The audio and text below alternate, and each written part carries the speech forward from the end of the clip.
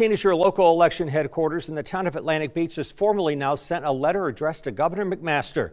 The town is asking for help with the certification of its election from November 7th. That's just over 2 months ago. It has taken longer to get a ruling on this relatively small election than it took to decide Bush against Gore in 2000. News 13's Jackie Labrizzi has been following the drama and was back again today in Atlantic Beach.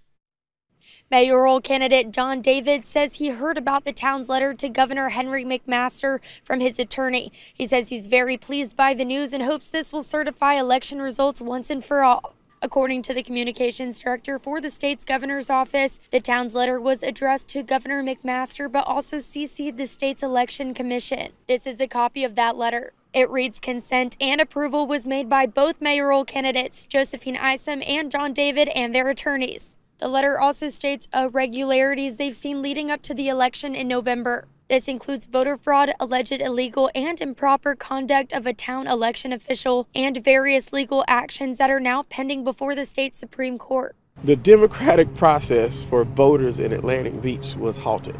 Their votes weren't counted. Everybody else in America's votes were counted. So yes, it's affecting us. David says the election process for Atlantic Beach should have never been halted and is glad it's in someone else's hands. Coming up on News 13 at 6, hear what this means for the town council seats that are still vacant. Reporting in Atlantic Beach, Jackie Labrizzi, News 13.